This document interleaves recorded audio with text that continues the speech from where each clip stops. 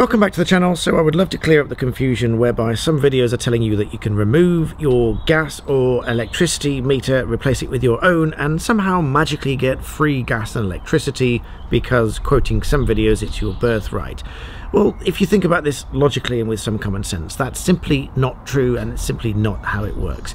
Now, if you want to replace your meter with one that you've bought yourself, first of all, you're going to need the permission of your energy supplier, if you want them to continue supplying you, that is, because if you change your meter and you don't get their permission, they'll most likely be within their rights just to cut you off, because it's probably in their terms and conditions that you use their meter. But you'd have to check their terms and conditions to see whether they do impose that requirement on you.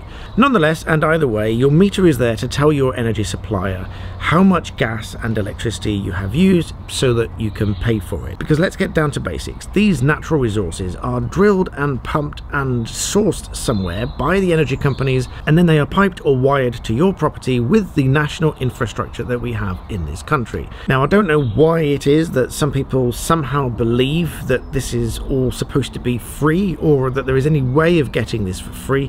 It's simply not true.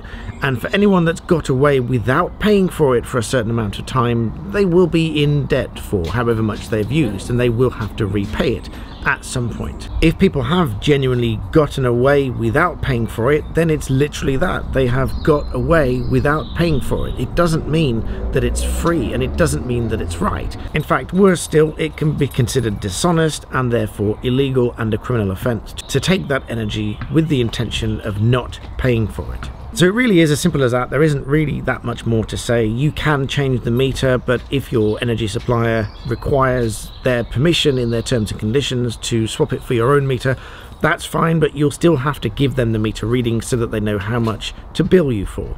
And if there is no meter at all, or you just simply don't give them the meter readings, then don't be surprised if they cut you off, and don't be surprised if they come chasing you for the money, take you to court, and try to end up bankrupting you, because if you use the energy, you're going to need to pay for it. So please share this with anyone that you know is doing this, that you are worried about, and of course, thank you for watching.